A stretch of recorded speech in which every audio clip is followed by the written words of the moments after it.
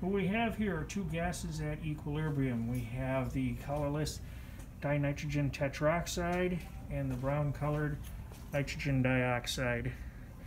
Now, what we have over here is this tube is in snow, so it's about freezing temperatures, and we have this tube in warm water. And what I'm going to do is I'm going to switch these tubes, so hopefully we'll see some colors changing here. Okay, and this is a great illustration of LeChatelier's principle. Okay, as this reaction is written endothermically, where we have heat coming in to convert one dinitrogen tetroxide to two nitrogen dioxides.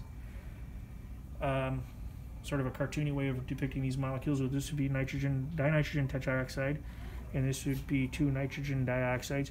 You can see that to go from here to here, we're breaking a bond.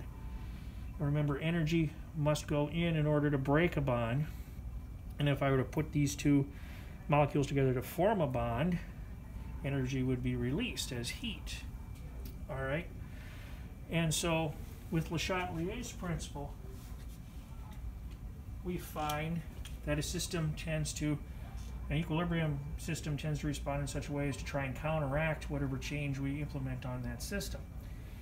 And so if we take this system at equilibrium and we increase the temperature, what's going to happen is that the system will try to respond by shifting towards the product side to the right. So if we increase the temperature,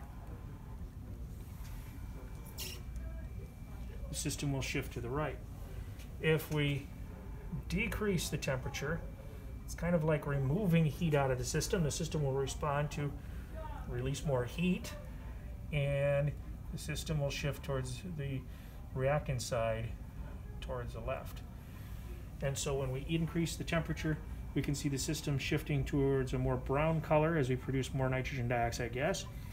As we decrease the temperature, we see the system shifting more towards a more colorless appearance, and that's because we're producing more dinitrogen tetroxide, which is colorless.